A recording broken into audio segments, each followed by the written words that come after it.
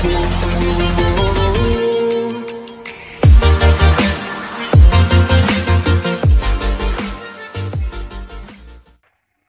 বন্ধু বান্ধৱীসকল, আপোনালোকক Assam job খেলপোৱাৰ YouTube চেনেলটো স্বাগতম জনাইছোঁ। আৰু আজি মই আপোনালোকৰ বাবে অসম জলসিঞ্চন বিভাগত আহিব পৰা কেইটামান গুৰুত্বপূৰ্ণ জিকে লৈ আহিছোঁ। আৰু অসম জলসিঞ্চন বিভাগৰ এক্সামৰ বাবে পঢ়িব পৰা এখন খুবেই ভাল কিতাপ। সেই কিতাপখনৰ মই লিংকটো ডিছক্ৰিপশ্যনত দি দিছোঁ, আপোনালোকে তাৰ পৰা চাই ভালদৰে কিতাপখন কিনি ল'ব পাৰিব।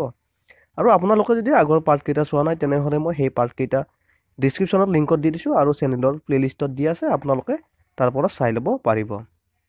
আৰু আপুনি বৰ্তমানলৈ যদি চেনেলটো ছাবস্ক্ৰাইব কৰা নাই তেনেহ'লে প্লিজ চেনেলটো ছাবস্ক্ৰাইব কৰি ল'ব, লগতে লাইক কৰিব আৰু কমেণ্ট কৰিব।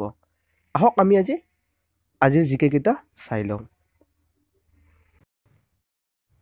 আহক আমি 1 নম্বৰ কুৱেশ্যনটো চাই লওঁ। ইয়াত 1 নম্বৰ দি আছে যে ভাৰতৰ প্ৰাচীনতম বিশ্ববিদ্যালয়খনৰ নাম কি? ভাৰতৰ প্ৰাচীনতম বিশ্ববিদ্যালয়খনৰ নাম হৈছে তক্ষশিলা। তাৰপিছত ইয়াত 2 নম্বৰ দি আছে যে বুদ্ধদেৱৰ ক'ত মৃত্যু হৈছিল? বুদ্ধদেৱৰ কুশীনগৰত মৃত্যু হৈছিল। তাৰপিছত ইয়াত 3 নম্বৰ দি আছে যে মহাবীৰৰ আন এটা নাম কি আছিল?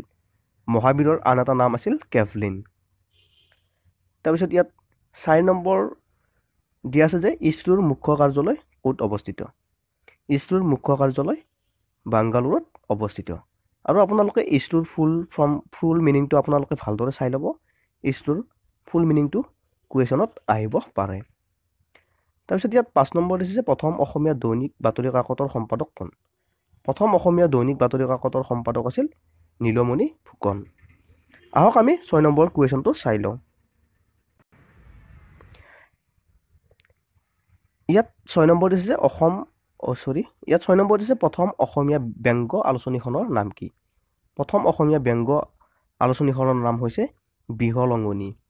আৰু বন্ধু বান্ধৱীসকলক মই জনাই থওঁ যে অসম আৰু অসমৰ সাহিত্যৰ ওপৰত বহুকেইটা প্ৰশ্ন বৰ্তমানলৈ মই আপোনালোকৰ বাবে তৈয়াৰ কৰি থৈ দিছোঁ। সেই গোটেইখিনি কুৱেশ্যন মই আপোনালোকৰ বাবে নেক্সট পাৰ্টত জনাই দিম। তাৰ বাবে আপোনালোকে চেনেলটো ছাবস্ক্ৰাইব কৰি থৈ দিব। তাৰপিছত 7 নম্বৰ চাই লওঁ যে অসমীয়া কবিতা পুথি বনফুল কোনে ৰচনা কৰিছিল? অসমীয়া কবিতা পুথি বনফুল যতীন্দ্ৰনাথ দুৱৰাদেৱে ৰচনা কৰিছিল। তাৰপিছত ইয়াত 8 নম্বৰ দিছে যে প্ৰথম অসমীয়া চতুৰ্দশপদী কবিতা পুথিখনৰ নাম কি? প্ৰথম অসমীয়া চতুৰ্দশপদী কবিতা পুথিখনৰ নাম হৈছে প্ৰিয়তমাৰ চিঠি। তাৰপিছত ইয়াত 9 নম্বৰ দি আছে জানানে কোনে ৰচনা কৰিছিল? এই কিতাপখন হয়তো সকলোৱে পঢ়িছে, জানানে।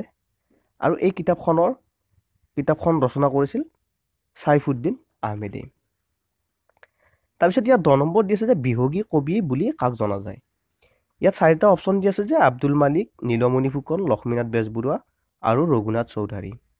এই 4টা অপশ্যনৰ ভিতৰত যিটো অপশ্যন শুদ্ধ হয় সেইটো মোক আপোনালোকে প্লিজ কমেণ্ট কৰি জনাই দিব।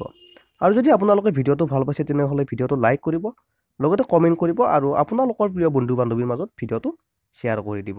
ধন্যবাদ।